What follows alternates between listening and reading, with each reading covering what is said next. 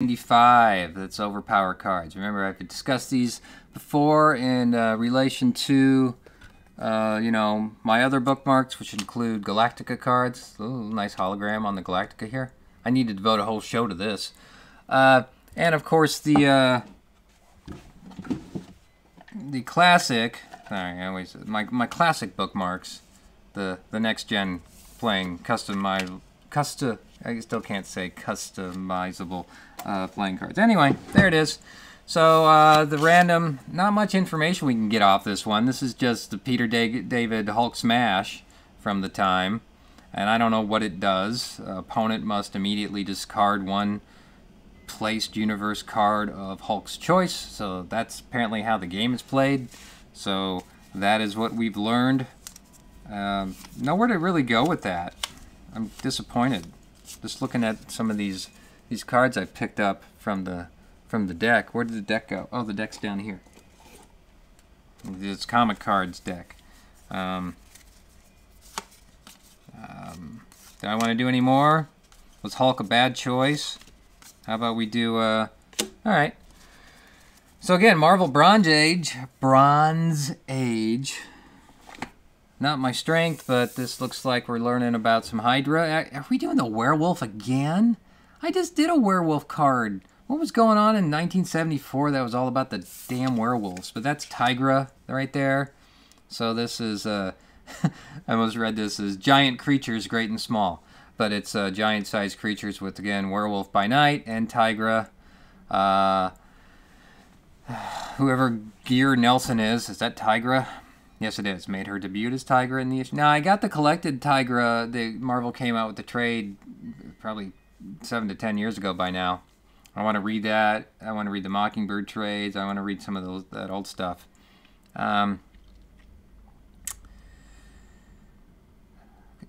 Captured after the final secret, a weapon of the cat people. She was rescued by, I guess, Jack Russell, who had changed into a werewolf under the full moon. The two joined forces to stop Hydra and keep the secret final weapon thing.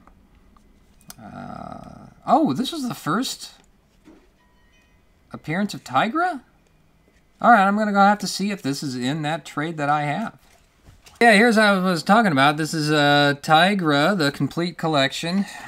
It came out in... It's always difficult to find the year in these because it's so tiny. 2019, so not too long ago. I guess that issue's in here. But it starts with like the cat. She becomes the cat first, right? So I imagine this came out because Jessica Jones... Right? That character was in the Jessica Jones series. Then, you know, I need to read this, and I might have fun when I read it. But I'm not finding this issue right away because do we have a... No, we do not. We do not have a page that tells us what all these stories are. We just have to stumble on them and find them. We've got... there it is. There it is. Right there. All right. Well, I look forward to reading the giant-sized creatures, great and small, #1, featuring the first appearance of Tigra and not the cat. And I'll see how the folks at Marvel weave the whole story together. So there it is. Like I said, I'm upstairs and I only have access to the 93 Marvel card questions. And imagine, maybe we'll get some Tigra questions on this one. Questions begin. Starhawk. I don't even know who Starhawk is. Now, wasn't there a toy knockoff brand called Starhawks or Hawk Stars or something? Is that... I remember those issues, but... I guess they were Marvel, but they were a different line. I thought it was just a toy. But no, I know nothing about Starhawk.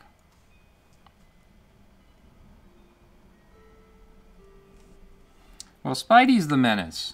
Spidey's always been the menace to the society.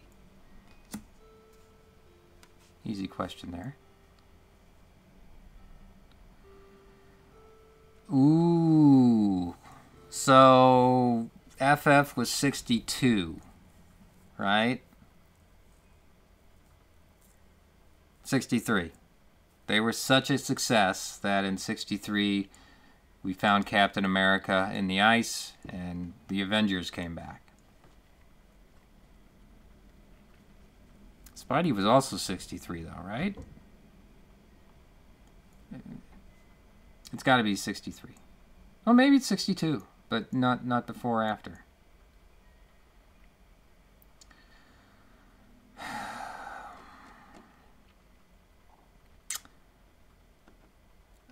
The Vanisher is not coming. It's not coming to me. Was the Vanisher a Spidey villain? Vanisher? I don't know. It's going to have to be the last one I do on this computer. It's had its day. I got to take these other ones and put them... yes, Rachael Summers. That is from the Days of Future Past reality. She was weaved in. She was in Excalibur in the 90s, right? I lost track of what happened to her after that. I think she came back as the Phoenix a few times, and I don't know what happened to the character. Now, Rachael Summers is supposed to come from the same alternate reality as Bishop, right? So why didn't Rachael Summers play a more important role in Age of Apocalypse? Oh, because Bishop was taken back in time when Xavier was assassinated by Legion. We don't know what happened to Rachael Summers, but she wouldn't play a role in that anyway. So I don't know, with the timey-wimey stuff, what the fate of Rachael Summers is or was. I'm sure she's still out there. Hopefully not a vampire like what they did to Jubilee. But there it is, Rachael Summers. Days of Future, she's not in Days of Future Past. She's in Days of Future Present. That's not where she started. I don't know. I can see it in my head, but I just think it came out of the Uncanny books of the 80s. That's who it is. All right, let's see how we did.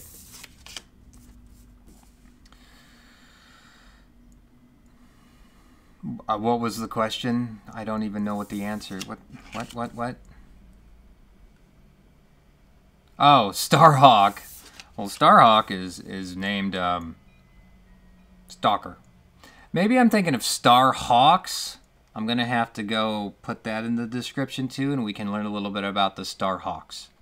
Now, Marvel had it's not epic, but they did have some kind of kiddie toy line of books, an imprint. What was the name of that imprint? All right. Yes, Spider-Man's the Menace. 63 for the Avengers. Good.